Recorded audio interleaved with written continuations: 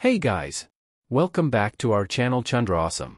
In this video we will learn how to use the rib tool in Fusion360.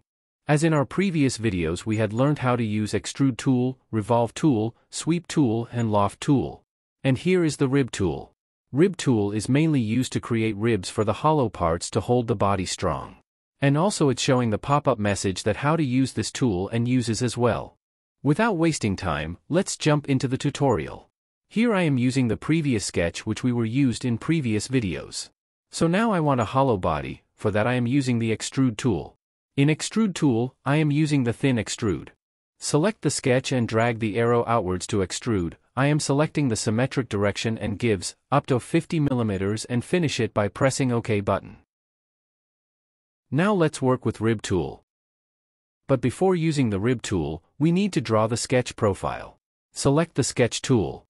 It's showing the planes to select.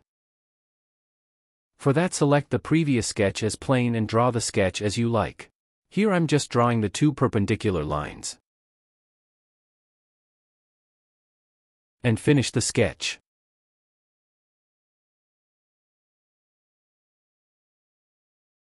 Now select the rib tool.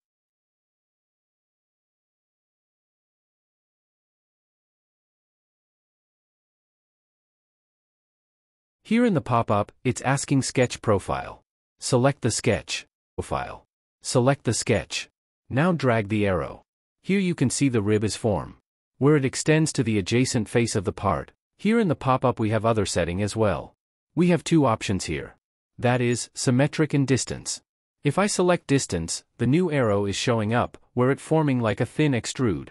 You can drag this arrow to change the thickness of the rib. Here we have draft and fillet tool as well. But, we cannot use it in solid section.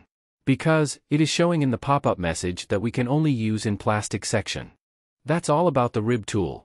If you understood the content, please do like, share and subscribe our channel. And, thanks for watching.